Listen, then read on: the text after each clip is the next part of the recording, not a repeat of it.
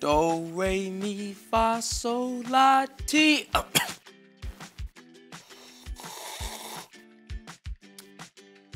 Do. Hey guys, welcome to the Story Lab. This week we're talking about friendship while we take a look at what makes a good friend. Ooh, some tea for me? Thanks, friend. I was gonna drink that.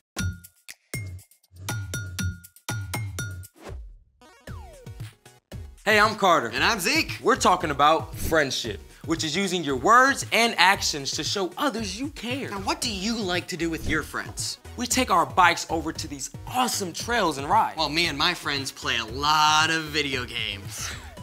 Couch potato? I prefer sofa spud. Also, we're building a robot. Cool, and totally geeky. I resemble that remark. Oh, and we are friends. Oh, for reals. We do this show together. And our secret handshake. Oh, yeah. Good. Ha. I love our secret handshake.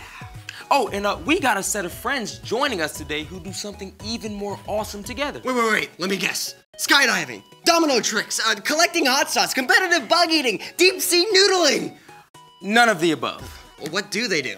Our new friends, Chris and Sandra, just so happen to be great at harmony.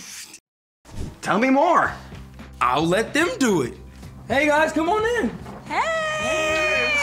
How's it going? Good to see you. Hey, Chris and Sandra, we are so excited to have you here with us on Story Lab. Oh yeah, thanks for having us. Oh, yeah, I've been looking forward to it. So, we have a couple of questions for you, Okay. and I'll start off by asking the first one.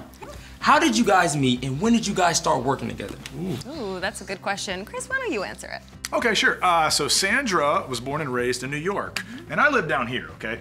But when Sandra, at a young age, signed a record deal, okay? And she got a recording contract to record down here where I live for weeks at a time, and we happened to meet on one of her trips. And thankfully, she never went home, okay? And to this day, we still work together, we sing together, and we even run a band together. Yeah, it's a lot of fun. We have a really fun party band, so we like to say that we are the party. We're the party. And not only do we get to perform and sing together in this band, but we also work behind the scenes creatively to put everything together. So I handle a lot of the things that you see visually on stage, from wardrobe, choreography, and Chris handles the music. He's the music director. So working together is so great because we know that if one of us misses something, one of us is gonna catch it. That's right. That's good. So, speaking of that, what do you guys enjoy the most about singing together? Ooh, that's good. Well, my favorite part is really getting to travel the world together. So we get to perform in front of really, really massive audiences. But musically speaking, I would have to say this. So we get to cover the entire musical spectrum. Now, what I mean by that, see, I like blues and R&B, and Sandra really likes the rock and pop. So when we work together, we can cover the entire musical spectrum, and it makes for a lot of fun. Yeah, working together is really so much better when we are together, and we really lean into one another's strengths and we blend well together, so working together is great. And if you ask our 6-year-old at home what our family motto is, he will say, together is better. That's right. Well, speaking of together is better, we would love to hear you guys sing together. Oh, okay, that'd be fun. Okay, so here's a song that I wrote a long time ago. It's called Love Like You. And there's a really special line in this song, and it says this: "The world is better when we're working together to share God's perfect love." Okay, so I'm gonna teach it to you, and then Sandra, you can jump in, and we can all jump in together. Okay. It goes like this. The world is better when we're working together to share God's perfect love. Come on, Sandra, here we go. The world is better when we're working together to share God's perfect love. All right, everybody, you too, come on. The world is better when we're working together to share God's perfect love. Okay, you guys sound great. Yeah. Okay, All right, now it's I want to harmony. do it again, but I want to teach you something about harmony. Now, harmony is when multiple voices sing different things.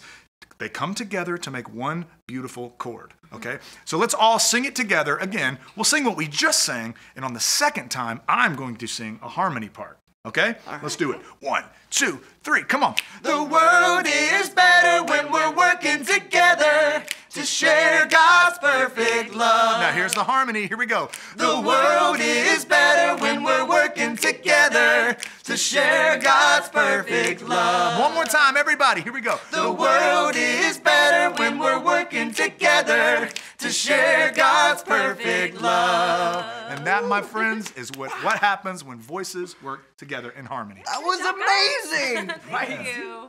It's fun. Listen, thank you guys so much for taking the time out today to join us. Yeah, thanks for having us. Hopefully we can come back soon. Oh, of course, of course. It's time for... The story before the story.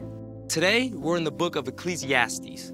Much of Ecclesiastes was written by someone called the teacher, who was likely Solomon. Solomon became king while he was still very young. God told him to ask for anything he wanted, so Solomon asked for wisdom, and God gave it to him.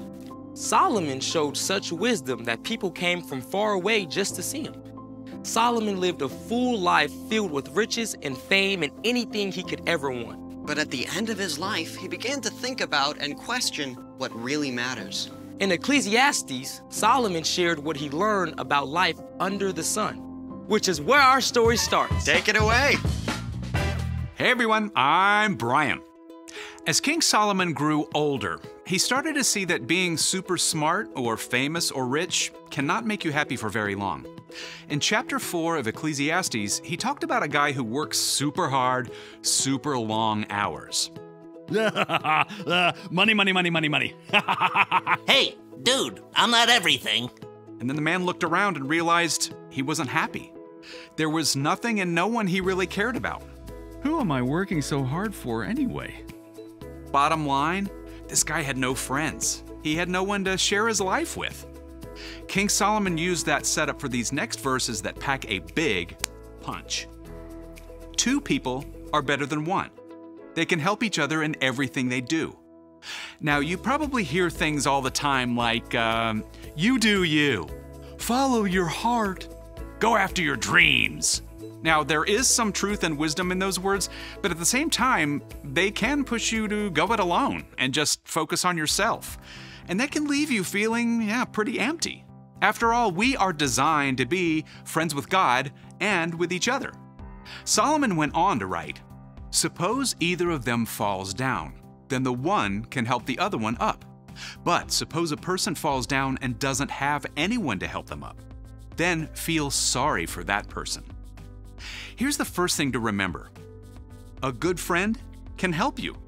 Maybe you trip while running on the playground and faceplant in the dirt with a skinned knee. When that happens, you definitely want a friend close by to give you a hand up. But it could also mean that you crashed and burned on your last math test. A good friend might be able to step in and help you study and understand. Let's check out the next part of the verse. 1 person could be overpowered, but 2 people can stand up for themselves. It's so important to remember that a good friend can stand up for you. Sometimes people who are hurting will hurt others. Chances are there's someone in your life who ignores you, says hurtful things to you, or talks about you behind your back.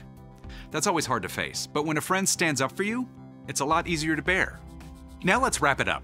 Solomon finished, and a rope made out of 3 cords isn't easily broken. See, the only thing better than 1 good friend is 2. In the ancient world, rope made out of 3 strands was the gold standard. It could withstand just about anything. If 1 friend can help, encourage, and stand up for you, a group of 3 friends can do that even better for each other. Some people think that Solomon wasn't talking about another person here, but rather God. If both you and your friend trust God and are choosing to follow Jesus every day, your friendship will be even stronger. You can encourage each other daily to grow and be more like Jesus in everything you do. Let's take a look at all of that together. 2 people are better than 1. They can help each other in everything they do. Suppose either of them falls down, then the one can help the other one up. But suppose a person falls down and doesn't have anyone to help them up. Then feel sorry for that person. 1 person could be overpowered, but 2 people can stand up for themselves. And a rope made out of 3 cords isn't easily broken. Looking back on his life, Solomon realized that it wasn't the money or fame that brought him joy. It was the gifts of God, including the people in his life. The end. Wow. I mean, we spend so much time just wanting more money and stuff. But Solomon had all that stuff, and it didn't make him happy. That's right. It was the people in his life who mattered most. So what's our part in the story? We weren't designed to live life alone. Even Jesus modeled how important it is to have friends when he chose his 12 disciples. If Jesus needed friends, we certainly do too. But not just any friends. That's right. You want to choose friends who help you, who encourage you, and stand up for you. And you can do the same for them too. Now, you might not feel like you have really good friends or that the friends you have don't treat you very well, but the best way to get a good friend is to be a good friend. Be friendly to everyone, but look for someone who enjoys the things you enjoy and makes wise choices. Someone who loves, like Jesus. And you might have to step outside of your comfort zone a little and maybe invite a kid you don't know very well to play a game. Keep your eyes open at school and church, and maybe be willing to try a new activity where you could meet a new friend. Because having a good friend can make all the difference in the world. You got it. See you next time. So, here's the thing. Choose your friends carefully. Friend, do you think we can sing harmony? I mean, it can't be that hard, right? Oh, come on, it's gotta be someone's birthday out there. Let's give it a go. I'm not sure about that. Come on. Thanks for joining us in the Story Lab. See you next time. All right, on 3, happy birthday. Let's go. Are you sure? 1, 2, 3. Happy birthday to you. Okay, Zeke. It's their birthday. We're not trying to scare them. Happy birthday. Yeah.